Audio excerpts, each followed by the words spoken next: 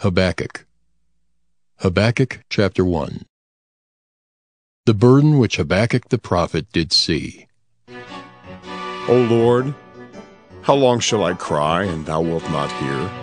Even cry out unto thee of violence, and thou wilt not save. Why dost thou show me iniquity, and cause me to behold grievance? For spoiling and violence are before me, and there are that raise up strife and contention. Therefore the law is slacked, and judgment doth never go forth. For the wicked doth compass about the righteous, therefore wrong judgment proceedeth. Behold ye among the heathen, and regard, and wonder marvelously. For I will work a work in your days, which ye will not believe, though it be told you. For lo, I raise up the Chaldeans, that bitter and hasty nation, which shall march through the breadth of the land to possess the dwelling places that are not theirs. They are terrible and dreadful. Their judgment and their dignity shall proceed of themselves. Their horses are also swifter than the leopards, and are more fierce than the evening wolves. And their horsemen shall spread themselves, and their horsemen shall come from far. They shall fly as the eagle that hasteth to eat. They shall come all for violence. Their faces shall sup up as the east wind, and they shall gather the captivity as the sand. And they shall scoff at the kings, and the princes shall be a scorn unto them. They shall deride every stronghold, for they shall heap dust and take it. Then shall his mind change, and he shall pass over and offend, imputing this his power unto his God. Art thou not from everlasting, O Lord my God, mine Holy One? We shall not die. O Lord, thou hast ordained them for judgment, and Almighty God, thou hast established them for correction. Thou art of purer eyes than to behold evil, and canst not look on iniquity. Wherefore lookest thou upon them that deal treacherously, and holdest thy tongue when the wicked devoureth the man that is more righteous than he? And makest men as the fishes of the sea, as the creeping things that have no ruler over them? They take up all of them with the angle. They catch them in their net and gather them in their drag. Therefore they rejoice and are glad. Therefore they sacrifice unto their net, and burn incense unto their drag, because by them their portion is fat, and their meat plenteous. Shall they therefore empty their net, and not spare continually to slay the nations? Habakkuk chapter 2. I will stand upon my watch, and set me upon the tower, and will watch to see what he will say unto me, and what I shall answer when I am reproved.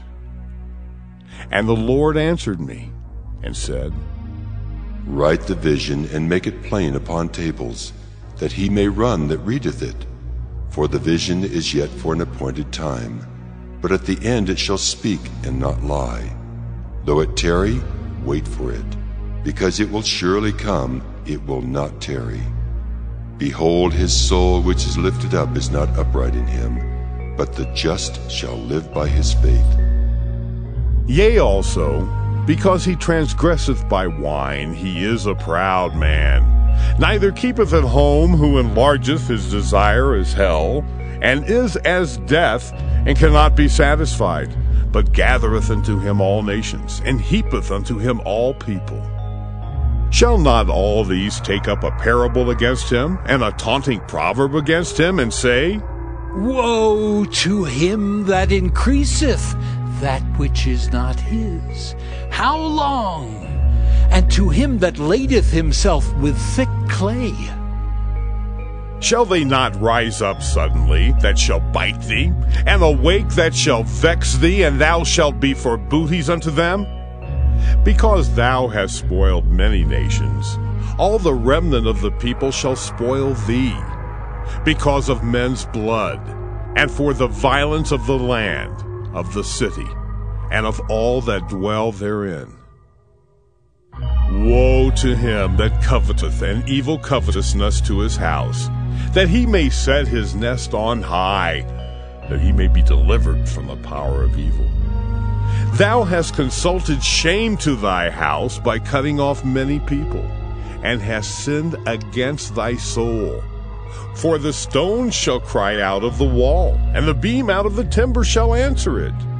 Woe to him that buildeth a town with blood, and stablisheth a city by iniquity. Behold, is it not of the Lord of hosts, that the people shall labor in the very fire, and the people shall weary themselves for very vanity? For the earth shall be filled with the knowledge of the glory of the Lord, as the waters cover the sea. Woe unto him that giveth his neighbor drink, that puttest thy bottle to him, and makest him drunken also, that thou mayest look on their nakedness. Thou art filled with shameful glory. Drink thou also, and let thy foreskin be uncovered. The cup of the Lord's right hand shall be turned unto thee, and shameful spewing shall be on thy glory. For the violence of Lebanon shall cover thee, and the spoil of beasts, which made them afraid, because of men's blood, and for the violence of the land, of the city, and of all that dwell therein. What profiteth the graven image, that the maker thereof hath graven it? The molten image and a teacher of lies, that the maker of his work trusteth therein, to make dumb idols. Woe unto him that saith to the wood, Awake! To the dumb stone, Arise, it shall teach. Behold, it is laid over with gold and silver, and there is no breath at all in the midst of it. But the Lord is in his holy temple. Let all the earth keep silence before him. Habakkuk chapter 3. A prayer of Habakkuk the prophet upon Shigionoth. O Lord, I have heard thy speech and was afraid. O Lord, revive thy work in the midst of the years. In the midst of the years make known. In wrath remember mercy. God came from Teman, and the Holy One from Mount Paran. Selah. His glory covered the heavens, and the earth was full of his praise. And his brightness was as the light.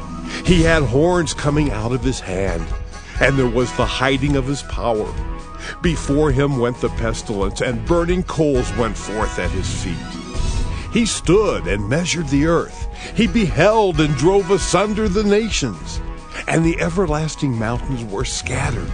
The perpetual hills did bow. His ways are everlasting.